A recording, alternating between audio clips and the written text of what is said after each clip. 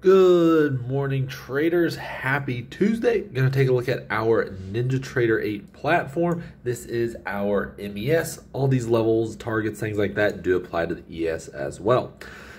So what we can see, pretty much all of January, nice big sell-off. Last week or so of January, we consolidated, and then we've started this push up. Currently, we're sitting right around 4,500.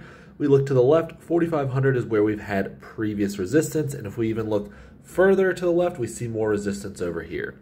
So what we're looking at today is, can we get up above 4,500 and stay above 4,500?